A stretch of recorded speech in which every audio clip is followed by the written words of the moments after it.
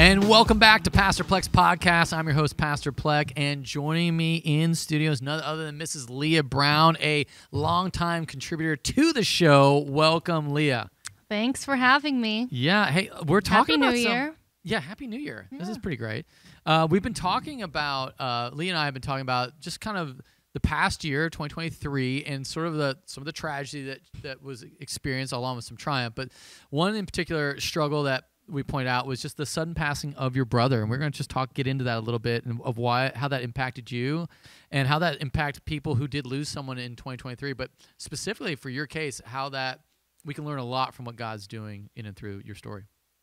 Yeah, we had our first holiday season without my brother this year, so that was kind of, I know a lot of people can relate to what it's like to walk through the holidays after loss, and it's not fun. It's kind of hard. How does that, is like a feeling of doom, of dread, of... Oh, no, not for me, none of that, just sadness. Yeah.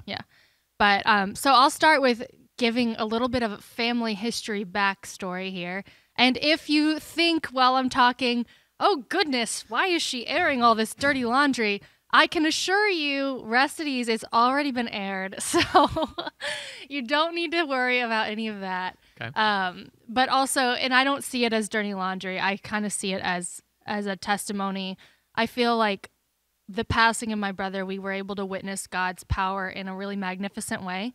And when you witness something like that, you just can't keep it to yourself. You have to talk about it because I don't know that I have like a lesson or a nice pretty bow to tie on the story, but I feel like it's a testimony worth sharing because God showed me a lot of himself through the tragedy. And so I guess I'm just going to talk about this is your older brother. Right. So I'm one of 6 kids. I'm number 2. Number 1 is Andrew, and he's the brother who passed away. And then I have 4 younger siblings, 3 brothers and a sister. And so, yeah, our age range is like 10 years. And then I have my mom and my dad. And my mom and my dad raised us in the faith. They love the Lord. But before my mom came to know the Lord, she had a really tragic upbringing. She was adopted. Her parents, rest in peace. Not really. What do you mean by that? They're not resting in peace. So Only God knows. But right. So most likely not in heaven. I mean, as my mom's mom was on her deathbed taking her last breaths, my mom was there with her, and she said, "They're coming for me, Kelly. Don't let them take me. Don't let them take me." I mean, and this is after an entire lifetime of my mom sharing the gospel with her and her rejecting it.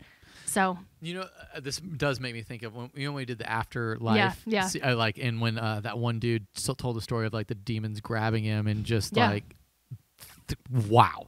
Yeah. That's freaky. Okay, so she had an experience like that as she's dying. Right. Mm-hmm. And was able to vocalize it. And so we don't have any reason to believe they're resting in peace. But you never know. God can do anything, and that's what this tale is about. That's why we tell people about Jesus right there. I don't want anyone to have that experience of they're coming for me, help me. But it's hard. I mean, my mom told them about Jesus every second she could. Yeah. From the moment that my mom was saved. How old was she when she was saved? I don't know the exact age, but it was young 20s, maybe late teens. Yeah. It was through meeting my father and my father's family, and they brought her to youth group, brought her to church, shared the gospel with her. She had a radical encounter with Jesus, and that radical encounter with Jesus was then followed by a radical encounter with some demons. Yes. So she had been saved. Yep. My older brother Andrew had been born. He was a little over 1. Hold on, and just when we're talking about demons, I think of you as a pretty reformed person who doesn't dabble in charismania. I come from a very reformed background. So like this is sort of wild to hear from you. I think this is a good caveat. Yeah. I'm glad you bring that up because this isn't Leah Brown. She's she goes to First Assembly of God down the street, so this is like a normal thing that happens every week. No, this is Leah God, who comes from a very Leah God. Wow, Leah Brown. Freudian slip. So very, there's clearly a complex we're working through. Go ahead. Very reformed family, which is kind of funny, and I think that speaks to a little bit of a tension and a struggle that I'm going to get into later. Yeah. We don't talk about these things, despite the fact that my mother after 1 year after birthing my older brother Andrew, while I was in her womb, she was brought to an exorcist after having a lot of struggle. She had been saved a couple years prior, but there were all of these things, these torments, these voices, these compulsions. It's like I mean, I won't get into too many details. No, but I just think this for is where the sake of details time. matter. It's helpful. I mean, hurting herself. Okay. Just no control over herself. So the question that comes up for me on this, do you think she was saved at that point, or maybe I don't know, or who knows? I do. Okay, so she was saved, but still experiencing like a demonic oppression of some sort. That had probably been there her entire life.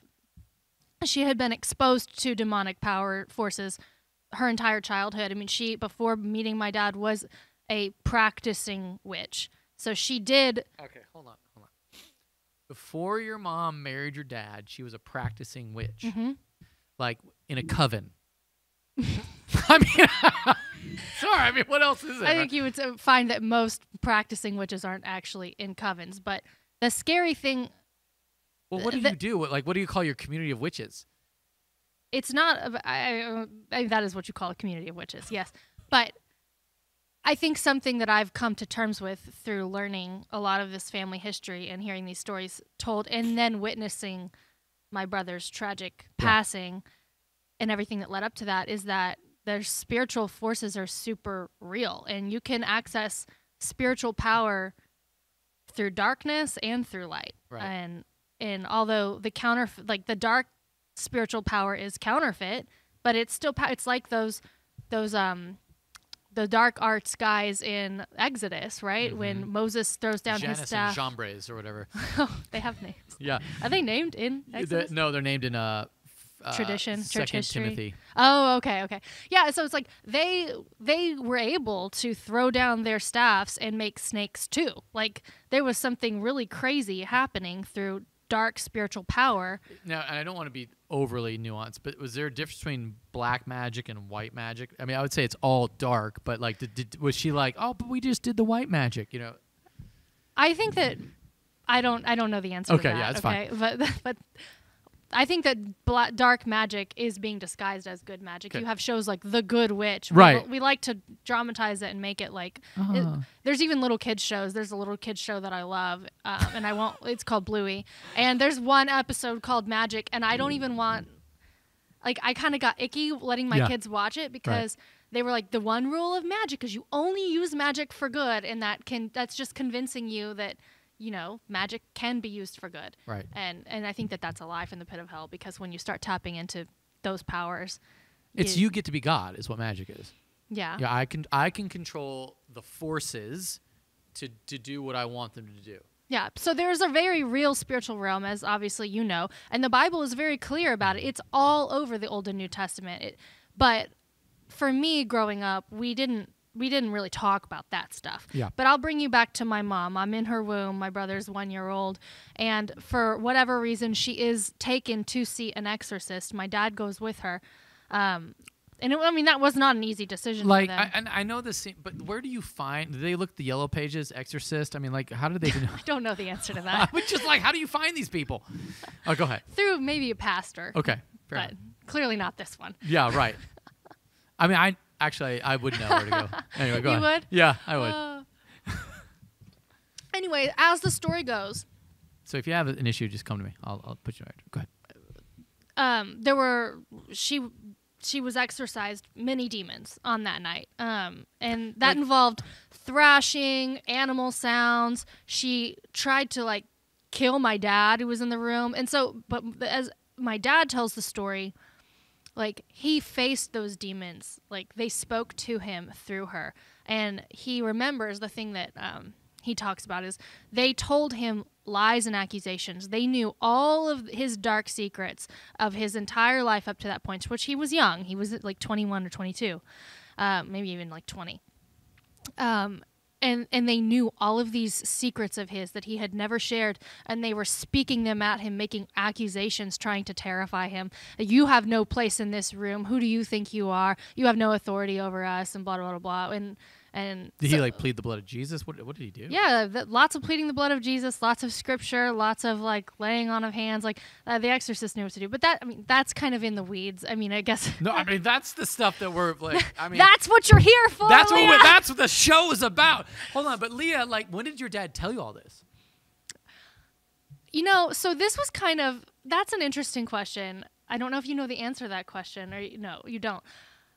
I had never been told this story outright by my mom or my dad. Now, some of my siblings apparently had been told the story, but I had never asked. But I had always sort of known, which is a really weird, like I had always known this pseudo fantastical tale of my mom and some demons, but I didn't know any details, and I didn't know a narrative. I just kind of had a feeling. Did you want to know, or like? I didn't want to know because I also didn't believe it. Okay. So, fair enough. And that kind of goes into like my young childhood. My mom was very mentally ill, even after that. She continued to be mentally ill, and she continued to get worse as I was a child. What are the symptoms of that? Well, we'll call it a schizophrenic cocktail. Okay. So it's a little schizophrenia mixed in with some other mental illness. Okay, fair enough. And that's a big part of my story and a difficult upbringing from my perspective, just because, all the mommy wound things. Like you want these things out of your mom that you think everyone else has this, but you don't. And that's something that I worked through and healed through. And well, I mean, you're never done, but whatever. So something that I came to terms with, this is a side note, but I really struggled in college, my college years, when I was really growing closer to God. I struggled with this anger because I had prayed my whole life for God to heal my mom, and he wouldn't do it. And I was so frustrated by that. Side note again, I was watching The Chosen last night, and I got to this part, which season and which show? Season 3. Oh yeah. Where he's talking to little James. Yes. It's so good. I think it's season 3, episode 2, maybe. Yeah. Oh, it's so good. And little James has got like he's limp, and he's like, how am I supposed to go out and heal people with the power and authority you've given me if and I'm not healed? And Jesus is like, do you want me to heal you? I could heal you right now. He's like, but I also could not heal you. And think about the testimony and the story that you have. If you still believe in me while you're still suffering. And I was like, I was a fountain listening to that, because that was a lot of the realizations that I had kind of come to in healing with those, like I said, mommy wounds. I'm a big fan of The Chosen. Yeah, I am too. I don't know that. I don't think that part was taken out of scripture, but it's a really nice character arc. Yeah, it was for great. One of the disciples. So anyway, yes, my mom was mentally ill growing up, and I think that because of that, my brother, I wasn't the only one who had a lot of wounds from that. My brother had probably 10x my wounds from that, even being older and witnessing and experiencing more. How much older? About 2 years. Okay. Yeah, just 2 years. And so while I, like I mentioned, had a lot of anger at God, I also had a faith which was not of my own. It was a gift from him, a faith that was unwavering even in my struggles, in my anger and my turmoil. And that faith that blossomed into like a really flourishing relationship with him and a call in my life to follow and pursue him, much thanks to, God working through you in college. But my brother didn't have that. He struggled. I mean, and he was always a little bit turmoiled. He was kind of like... Did he go to college? He did. He went to St. John's University. It's a really prestigious school. Like Ivy League, like in the Northeast. It's not quite Ivy League, but it is in the East. It's close to all the Ivy Leagues. Yeah, it's like right by there. Brown and all those things. Yeah. Mm-hmm. Yeah. Yeah. I mean, my brother, he's incredibly intellectual. Everybody who meets him thinks he's the smartest person they've ever met. He's also really philosophical. And while he also was raised in the same Bible-believing family that I was, I don't know that he ever latched onto it the same way. He always had questions, and he always searched, and he would find answers to those questions. But he would keep searching, and it was really never enough for him. That said, he would still say that he was a professing Bible-believing Christian, and that's part of the conversation that I had with him before he died, which we'll get to. But so yeah, he goes off to college. Like I said, a lot of turmoil from childhood, unworked through, and he was pretty focused on it. He marries my high school one of my high school best friends. Aw. Yes, and they'd been dating all through high school. They were sweethearts. They get married. They moved to Phoenix together. They're teaching at this school, a little prep school for kids, and they're happily married for a while. And then all of a sudden, they're not happily married. And then all of a sudden, we find out that they're getting a divorce, and that was kind of like a secret. They didn't show up to Christmas one year, and it was like, oh, what's going on? So they get a divorce. And nobody really knows what happened, except for I'm talking to her because I remained close with her. But what we did know was that when they moved to Phoenix, they both really started walking away from their faith at some point. Right. We didn't know details. But they both started walking away from their faith. They both started seeing Eastern therapists. So like Jungian, Eastern healing, shamans, like all the things. They started getting it in. Arizona is actually a pretty big hot spot for that new age stuff. Crystals, rocks, all the good stuff. Yoga. I'm just kidding. Just kidding. But I mean, it is. I mean, like the mountains in of itself is the place you go to meditate and namaste. Yeah. Anyway, won't get into that too much, but yeah. So we know that they've divorced. They've both been into this. But they didn't really tell you that. It wasn't like, hey, family, I'm leaving my wife, or it's not working out. You just found out? I mean, how did you find out? Yeah, I don't remember exactly how we found out, but did they actually ever get divorced? It was definitely after the. Yes, they did. Okay. It was after the fact, and it was after like he clearly had pulled away from family. Like I think he felt a lot of shame, and he just wasn't connecting with us. He wasn't coming to holidays Shame for not anyway. being a Christian. Shame for divorce. All of it. All of it. And we didn't know the circumstances of the divorce, and so there were a lot of assumptions made. Now, granted, like I said, I made a point to talk to Megan because we were very close for so many years. I mean, very close. And so I kept up with her. And then I did learn the circumstances. I mean, it wasn't her fault like we all thought. It was him. He had kind of drifted away. I mean, it takes two to tango, but it always does. But he had kind of drifted away in his love for her and latched onto like another girl at school, and he didn't want to cheat on her, so he got a divorce, told her he'd never really loved her, and that she was just a surrogate for healing some childhood trauma. But I mean, maybe that's too much. That might be too much dirty laundry, but well, whatever. But that's hard. I mean, I think that's hard. Any marriage that you sort of feel like you were used for something is just unbelievably painful. But probably everybody goes into every marriage with trying to get some sort of fulfillment to fill whatever's lacking, and that's only been meant to be filled up by God. But yeah, that's really good. That's a really good point. But that's around the time when he started, and that's around like eight-ish years ago. He starts really drifting away and losing touch with the family and feeling isolated. And like I said, the shame, I think, of all of those things was the driving factor there. And we were all just kind of really sad that Andrew, the funny, witty, wins every single board game every single time, isn't showing up to family holidays. He's not joining the family online games, like all the things. He's just kind of isolating himself, and that was sad. And then, so at some point I made a point, and actually it might have been more him. He was reaching out to me, and we started having these like weekly phone calls, and this is in the last couple years. How long were the phone calls? Hour, 2 hours. I mean, wow. As long as I could. My husband would take the kids to gymnastics on Thursdays, and I would just make dinner and chat on the phone with him for as long as possible. And every time, and I was so grateful for that. And actually, that started when COVID hit. That's when COVID hit and everything kind of shut down. My family, we started getting together online, me and the siblings, and Andrew started joining, and we started playing Jackbox games. Oh, fun. The phone calls kind of spawned out of that. And it was really good, and I was just really excited. But I'll say every time I talked to him on the phone, at the beginning of the conversation, he would sound really just distraught. And then by the end of the conversation, he's laughing, and he's back to his normal Andrew self. And it's good, and that's part of why I kept it up, because I knew, like I said, there was a lot of emotional inner turmoil.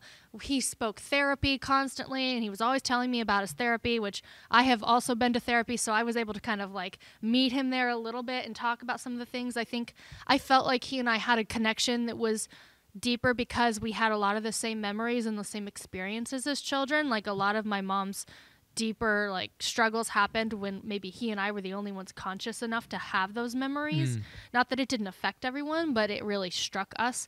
And so we were able to kind of talk through that. And I always would make a point like trying to show him the gospel through our past and his past. It was how Jesus was actually there in the midst of all that, as opposed to like completely vacuous. Yes, and how Jesus is the solution and the healing agent for all of that. Where not young, right? Not personality tests, right. Not all of the things. Which, of course, whatever, we could get into that. But I would meet him on equal footing with things like the Enneagram, which is kind of rooted from Jung, and like we would talk that, and then I would try to bring him like deeper and share the gospel. Anyway, so it was intentional, but it was also awesome.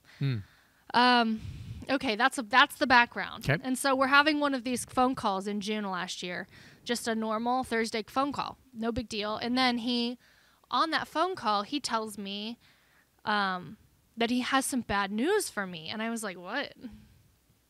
Okay, and he says, well, my wife, so he had gotten remarried to the girl that he worked with, whom I knew and I had met in the past a couple times. My meetings with her were always very interesting. I bet.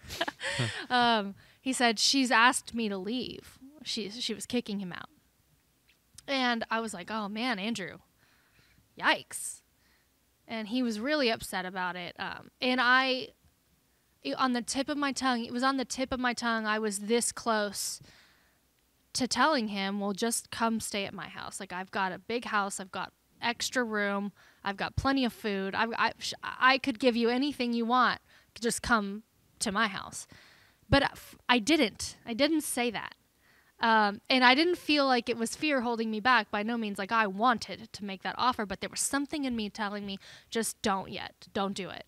And so I kind of held on to that, and I listened, and I asked questions, and I told him I was praying for him, and that I loved him, and that anything he needed, I was here for him, But that was an intentional remark, not just a show off, like a lot of people will say. Not everybody is like that, but a lot are. Anything you need. Yeah, anything you need, just don't call me. Yes, all right, go exactly. So we have this conversation in June, and as soon as I'm off the phone with him, I call my dad, and I'm like, Dad, what's going on with Andrew? Oh, wow. And he was like, oh, yeah, he told you about that. I know he's been wanting to share with you. And that must be really hard for your dad to kind of keep that to himself. No, my dad is a very stoic man. Easy to keep it to himself. My mother, on the other hand, no, she deserves a lot of credit for not sharing that. I got it. Now, I'm not sure how long they had known. I think I had been one of the last people to know, but so it goes. The people you love the most, it's the hardest to tell them the hard things. Yeah. At least that's what I tell myself. That's good. I like that.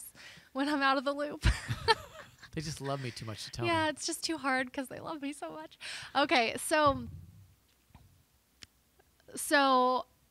my dad says, okay, yes, we know. And I'm like, Dad, well, what are we going to do? We got to do something. We got to help him. Yeah. And my dad says, don't you dare offer for him to come to your house. Oh, interesting. And I was like, what? And he's like, he is not going near my grandchildren. And I was like, what? Yeah. And then he says, I'm not letting him bring his demons in there.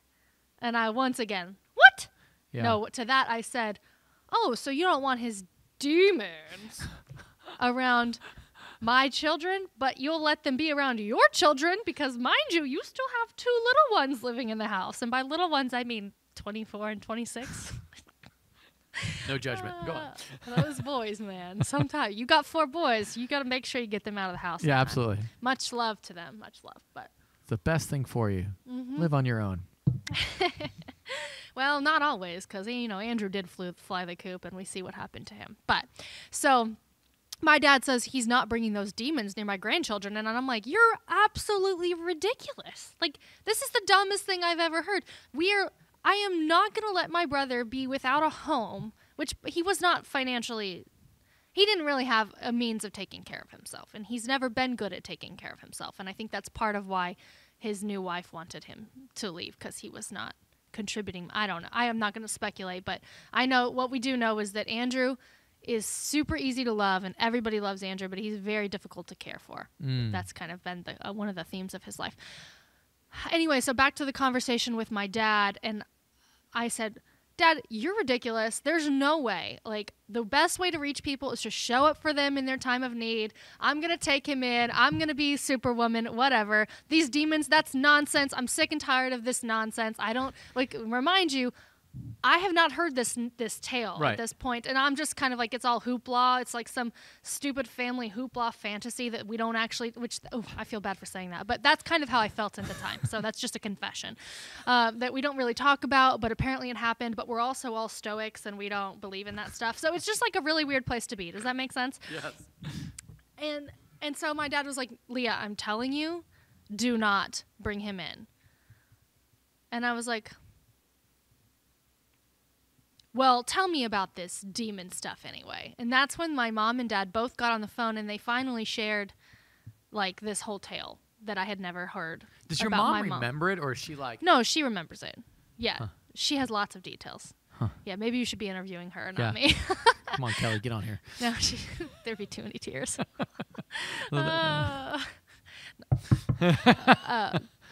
Anyway, and so they tell me this tale, and I still am super skeptical. I still think it's a little bit ridiculous. I'm like, that was 30 years ago. Like, come on.